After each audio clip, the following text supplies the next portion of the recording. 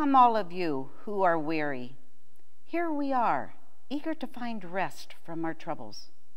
Come all of you who crave peace. Here we are, eager to find renewal for our spirits. Welcome to each of you who have come here to worship. May you find strength for today and bright hope for tomorrow. Amen.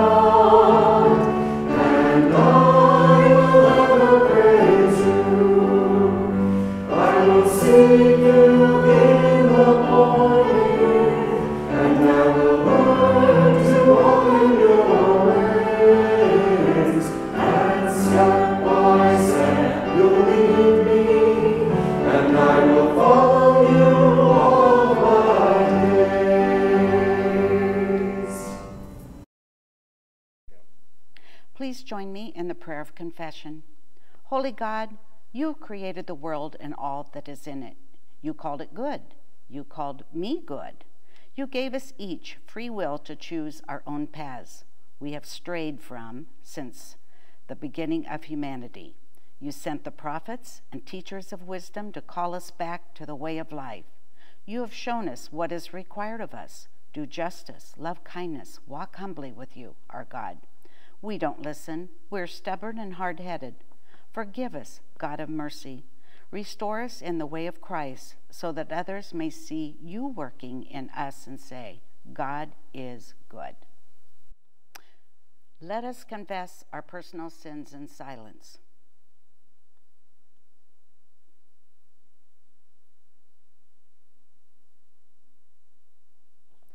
God is faithful to the covenant offered to us. Though we have failed, God has not.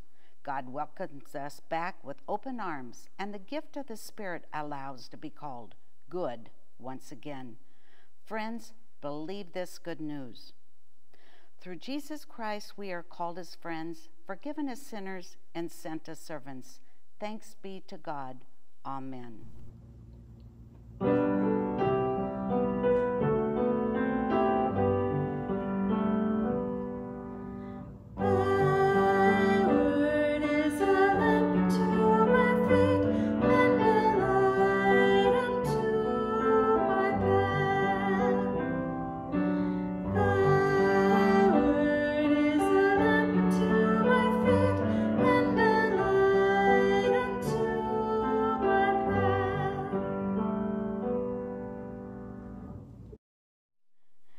Okay, scripture reading today, Proverbs 3, verses 1 through 12. My child, do not forget my teaching, but let your heart keep my commandments. For lengths of days and years of life and abundant welfare they will give you. Do not let loyalty and faithfulness forsake you.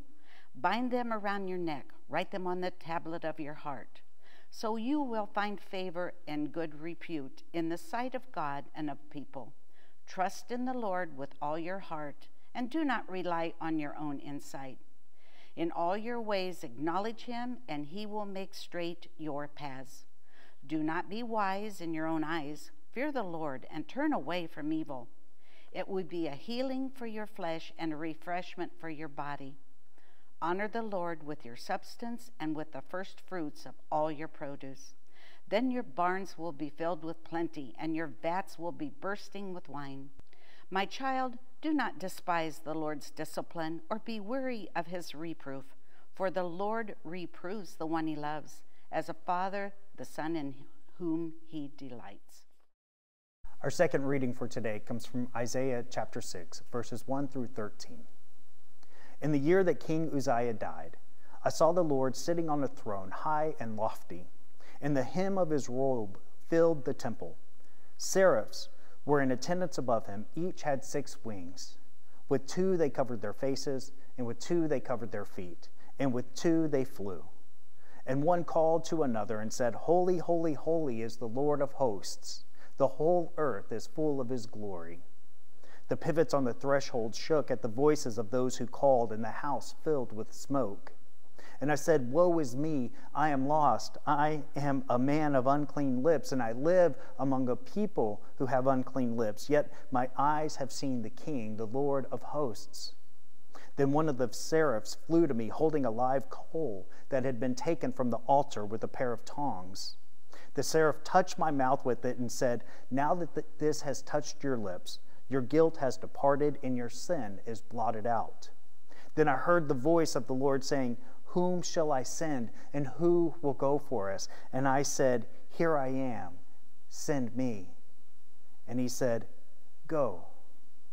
Go and say to these people, keep listening but do not comprehend, keep looking but do not understand.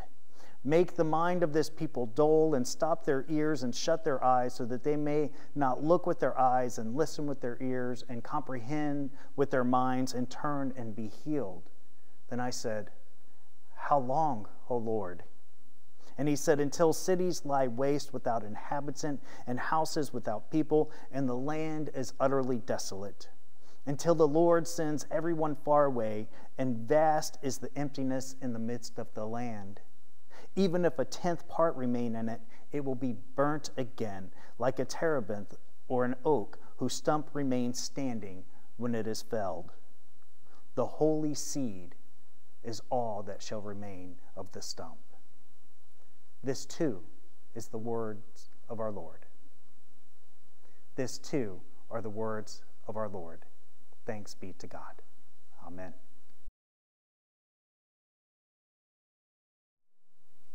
Here I am, Lord, says Isaiah.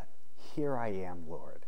It's one of my favorite scriptures. It's also one of my favorite hymns. I'd love to sing that hymn. Here I am, Lord. Is it I, Lord? Right? I'm not a singer. But it's such a lovely hymn talking about going to the people and healing their wounds and helping the blind and the lame, and I will tend to them. And I think perhaps that's what Isaiah had in mind. And we all know so well this scripture, here I am, Lord, in that hymn, here I am, Lord. At least most of us do.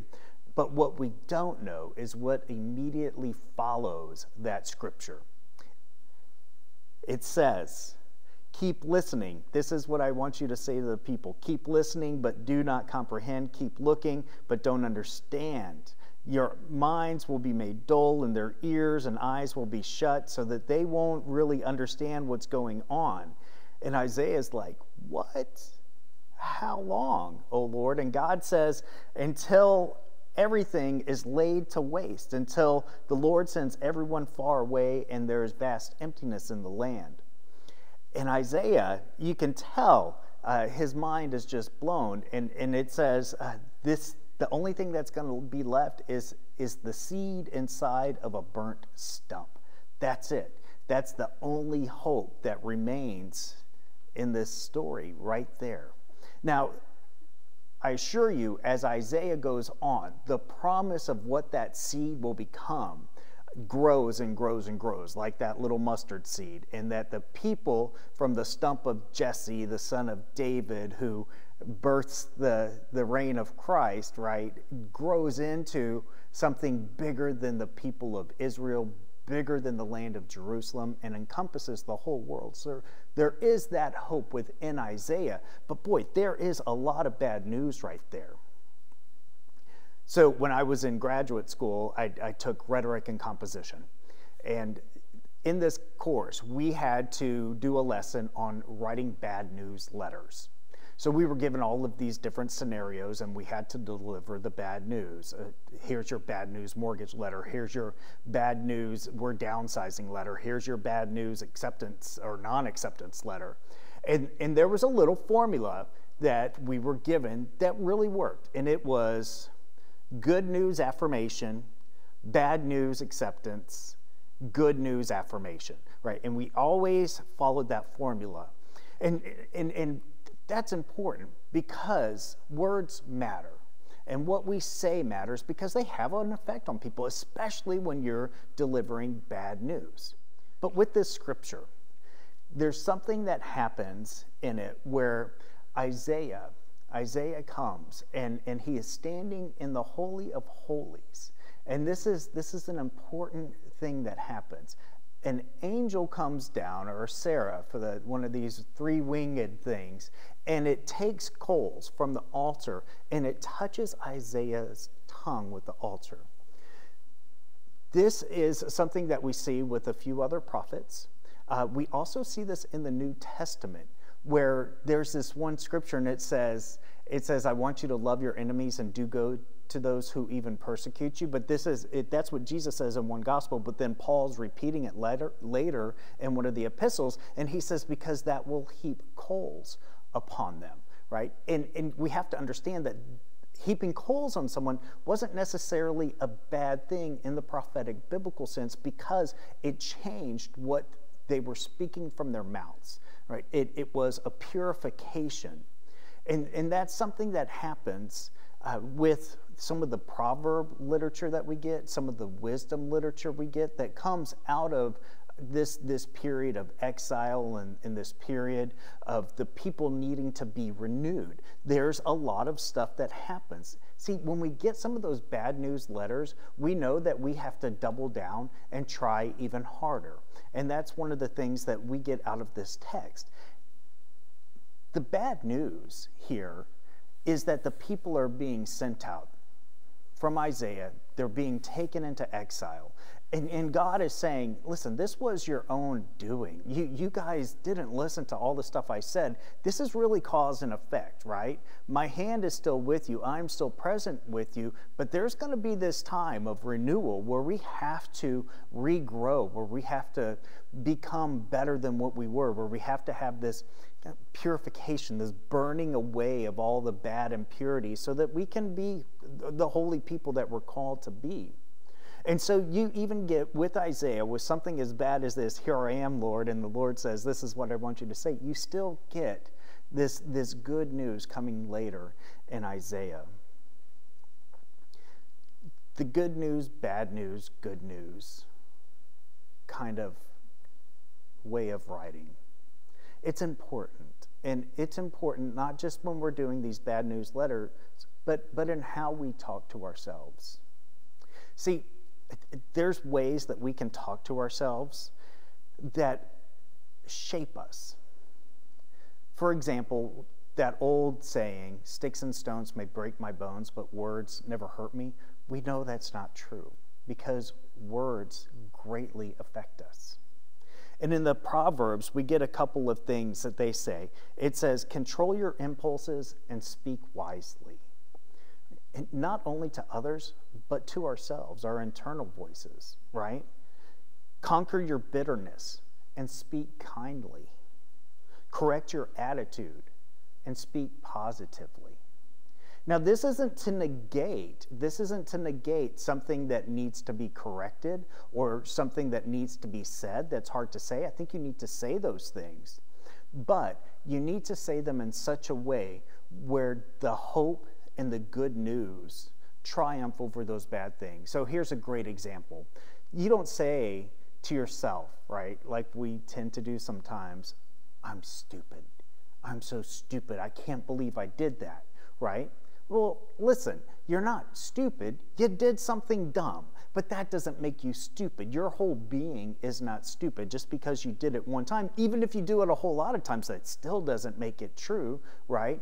That's this all or nothing thinking. Or to say something like, oh my gosh, I'm such a klutz. I always goof it up. I'm always going to goof it up. Well, that's not true. You get it right a lot as well. And we start to see this embedded even in Isaiah, because Isaiah starts with God saying, you are my people, and God ending with, you're going to be my people. But in the middle of that, there's some bad news. These are the things you did. You're still loved. You're still within the covenant, but you've got to do some purifying, right? And that starts with owning that when God created us, God called us good. There's that other proverb that says, don't rebuke the one who disciplines you, because they discipline you out of love, the way a father would discipline a son, right? And that's a good thing. Yeah, it can feel bad, but it's couched within that good news, bad news, good news. The Father loves you. You did something wrong. You're going to be disciplined. The Father still loves you. And now that you know what you did wrong, you're better for it. And so you don't do it again. Those are important things. And we don't like it. Who likes to write a bad news letter? So instead of saying, right, we are all sinners and not worthy of love, we say, no, God created us good. And therefore, just in our being, we are worthy of love. We mess up, and we own that, but we're going to do better the next time. That's what it means to be the people of God. My dad used to say to me all the time, listen, I don't understand why in the church we always confess our sins, right? Doesn't it just seem awful sometimes that we're all like, sinner, sinner, sinner, sinner, sinner? Why don't we talk about good? Because aren't we just beating people down? And I said, Dad, you've got to look at it in the bigger context of worship. We call people to worship as the people of God. Come, all of you who are tired and weary, and find rest for your souls, right? Come, all of you who are searching for strength and for hope, and come find hope and strength for tomorrow, right? We call you as those good people of God. And then we have that confession. Let's admit some of the things that we've done and not done, and then we give you the good news. You are redeemed and being recreated in the image of Christ, right? That's the formula that we follow each week, because it's that good news you're called. Bad news, we admit, here's how we can be better leaders, better disciples. Good news, God is working on you, and the Spirit is the gift of God to you to help you be those people. Words have a lasting impact. We know that. We know that. But your words can bring healing to hurting people. Reckless words pierce like a sword, but the tongue of the wise brings healing. And we're told in some of the scriptures, one of the ways to help us grow in the image of Christ is to put away our bitterness, is to put away our angst, and to look at all things through the renewed lens of Christ. James 1 says, those who consider themselves religious and yet do not keep a tight rein on their tongues deceive themselves, and their religion is worthless. Or Psalm 14, set a guard over my mouth, Lord. Keep watch over the doors of my lips. Not just what I say externally, but also what I say internally. Proverbs 16, intelligent people think before they speak. What they say then is more persuasive. Proverbs 15, the tongue that brings healing is a tree of life, but a deceitful tongue crushes the spirit. Listen, there are going to be times when we need rebuke, when we need discipline, but there's a way to do that that's loving. It's that good news affirmation. It's that bad news. Here's your discipline, here's your reproach, and here's that good news. You're going to be better for it. Proverbs says, a fool rejects discipline and reproach, but the wise one grows and learns from it. So may we grow and learn from some of the things that we all need to work on in ourselves. And may the world be better for it. And may people see God working in us and say, I want to be wise like that. May it be so. In Christ's name, amen.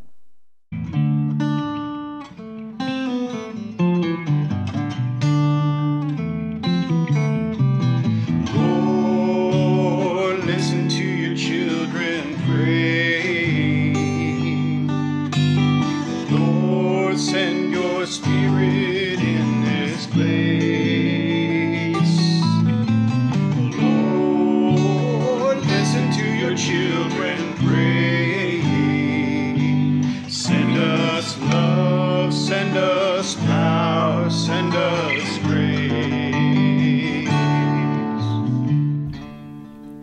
This morning we lift in prayer the names of loved ones who struggle with illness, grief, alienation, and sorrow. We share these names to you, O Lord, silently in our hearts and minds.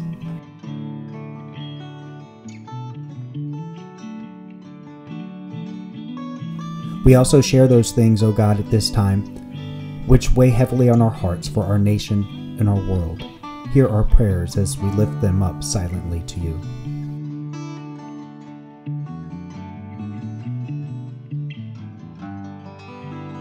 Most Holy God, work wonders in us beyond anything we may ever imagine or hope. We pray this in Christ's name. Amen. Lord, listen to your children pray. Lord, send your spirit in this place.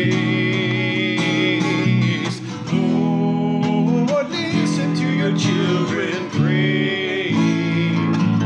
Send us love, send us power, send us grace. Lord, listen to your children pray. Lord, send your spirit in this place. Lord, listen to your children pray. Send us love, send us power, send us grace. May the God of hope go with you wherever you go. May Christ guide your way and be your path. May the Spirit empower you to do good to all people, loving all as we have been loved by God through Christ and the Holy Spirit. Amen.